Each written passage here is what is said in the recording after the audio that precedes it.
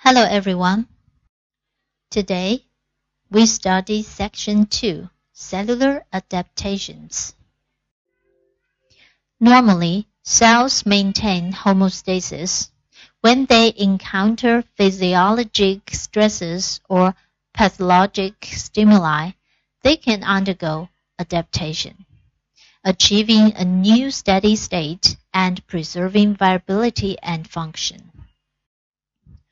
Firstly, the definition of cellular adaptations. Adaptations are reversible changes in the number, size, phenotype, metabolic activity, or function of cells in response to changes in their environment. Cellular adaptations are protective mechanisms in response to injury. They allowed cells to modulate their structure and functions and thus escape injury.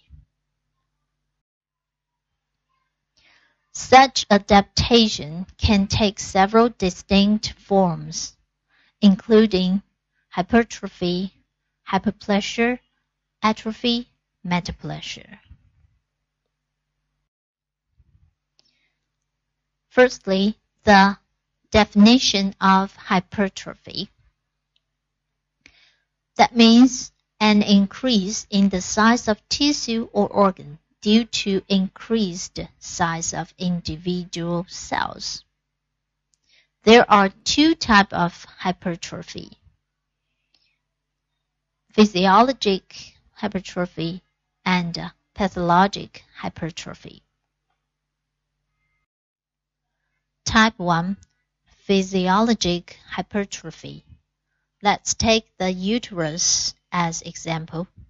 The uterus is enlarged during pregnancy because smooth muscle cells were stimulated by estrogen.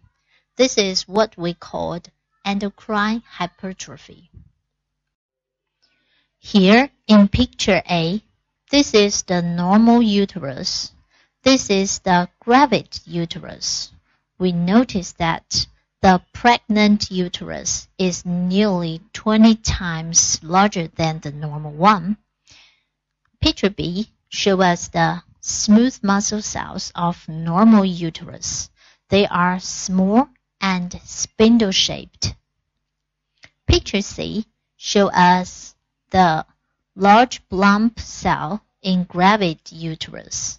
The size of individual smooth muscle cells increased. That's the hypertrophy caused by hormonal stimuli. The second type is pathologic hypertrophy. For example, in a hypertension case, the heart enlarged because of the increasing workload. The removal of one kidney usually causes another one hypertrophy. That's because the lefted one needs to cover the work of two kidneys. The left picture is normal myocardial cell. The right picture is myocardial hypertrophy. Compared to the normal cell, the hypertrophy cell has larger size and larger nucleus and darker staining of cytoplasm. This is gross specimen of myocardial hypertrophy. Here is the left ventricle. We notice that the lumen of left ventricle is enlarged. And also, the ventricular wall is thickened. Right?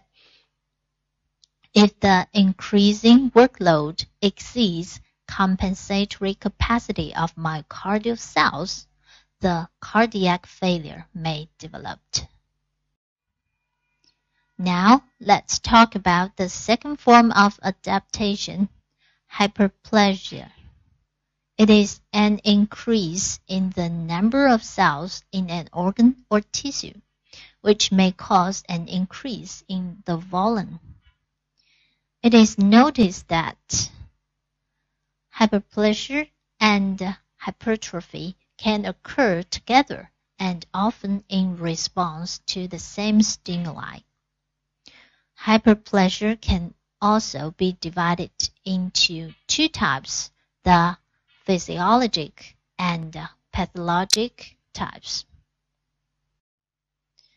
The first type, physiologic hyperplasia, it includes hormonal hyperplasia and compensatory hyperplasia. We all know that the female breast enlarged during puberty and pregnancy. That is due to the hormone effects causing the proliferation of glandular epithelium in breast. The proliferation of smooth muscle cells of uterus during pregnancy is another example of hormonal hyperplasia. We talked about it in hypertrophy. That means SMC of uterus can undergo both hypertrophy and hyperplasia in response to hormonal stimuli.